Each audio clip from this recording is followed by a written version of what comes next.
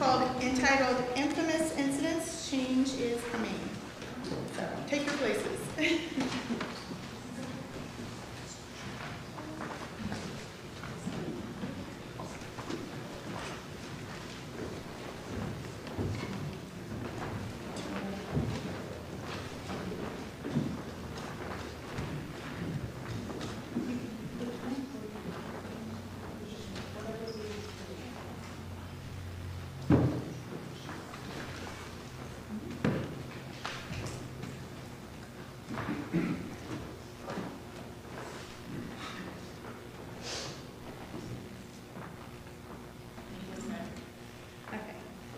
Infamous Incidents, a 3-act look back at the history of this congregation and its adaptability.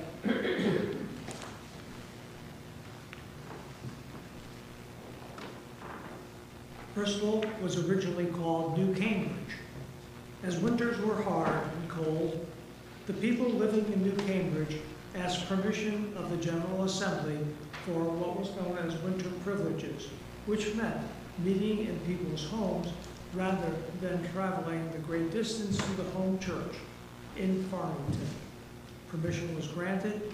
After a time, the New Cambridge folk wished to establish their own church.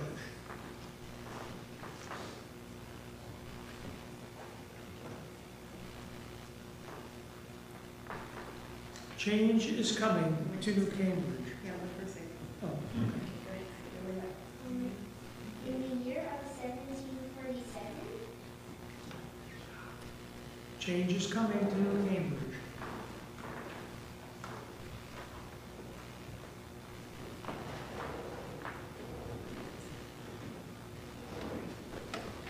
Finally, the group met to select a minister. A moderator, Nehemiah Manross, was selected from among the men of the group. The Reverend Mr. Samuel Newell was put forth to be called. Much discussion followed. I say we call Mr. Newell, a graduate of Yale. No, he has strongly held Calvinistic views. I believe in the Calvinistic view of predestination. So you believe that before we are even born, God has determined what sins we will commit? He is a strong preacher. Even so, is he right for us? I think so. Let's put it to a vote. All those in favor, raise your hands. Approved. We shall call the Reverend Mr. Newell. I cannot abide this. I prefer to say this is not my opinion. Woman, my opinion is also yours. Come.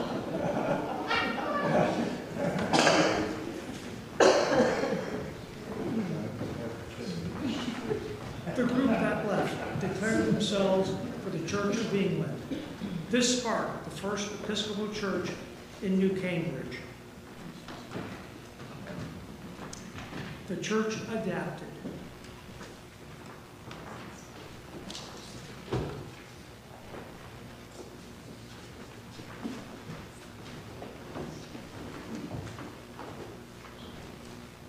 in the year 1799, A school of singing was established in town. People wanted to introduce into worship the hymns they so enjoyed singing at the school. Some saw no harm in using musical instruments that greatly added to the success of community singing. Change is coming. Will the church adapt?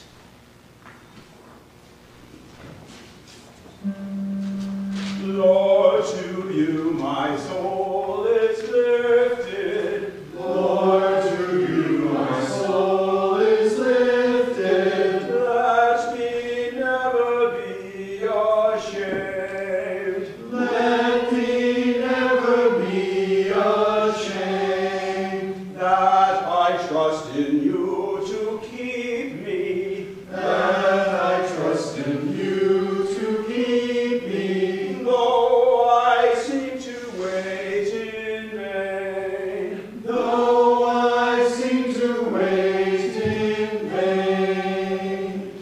Now, let's try singing some of the new songs from the singing school. What new songs?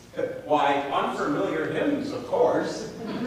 That is not our bed. Absolutely not. But try they did. Some people wouldn't or couldn't tolerate this departure from the severe simplicity of Puritan worship. So they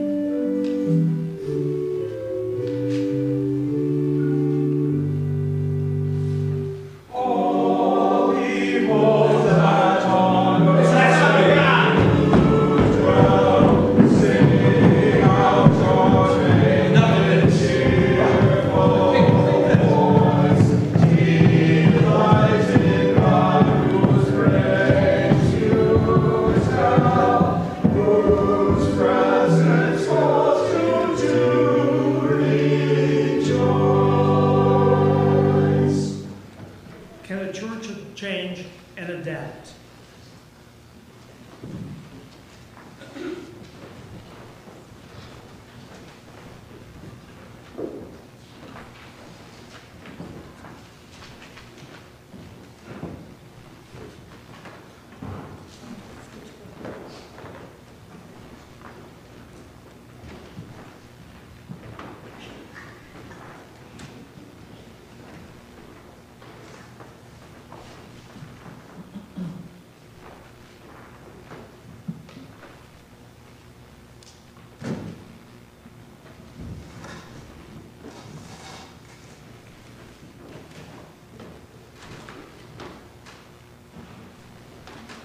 Act 3.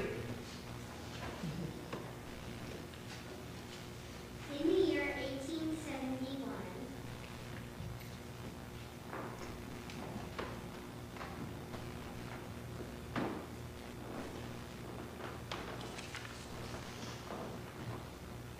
Scene 1.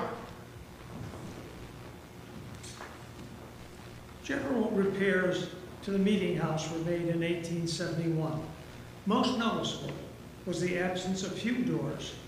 It was noted in the press that no more would pew doors tear dresses, squeak on hinges, or pinch fingers.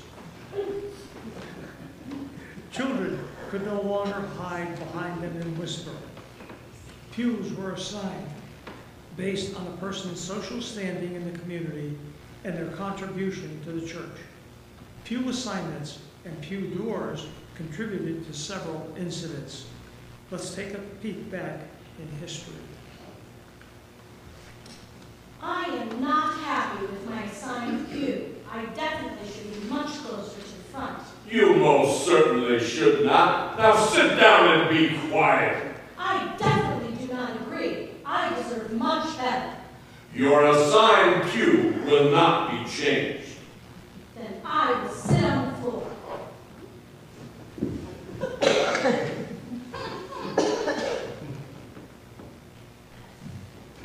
And another incident.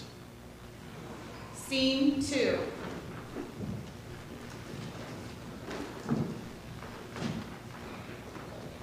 Excuse me, sir, you may not sit in this pew. Please allow me in. Not at all. This pew is not for the likes of you. Is not this church for everyone? Well, maybe so, but you must go sit elsewhere. The removal of pew doors was significant change that was not welcomed by all. Once again, change had come. Could the people adapt?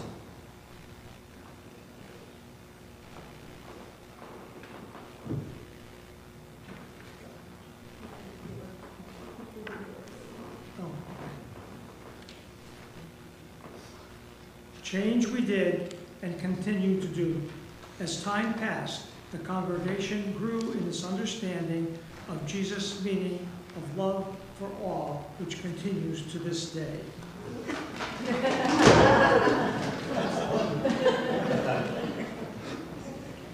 Would all the performers please come forward?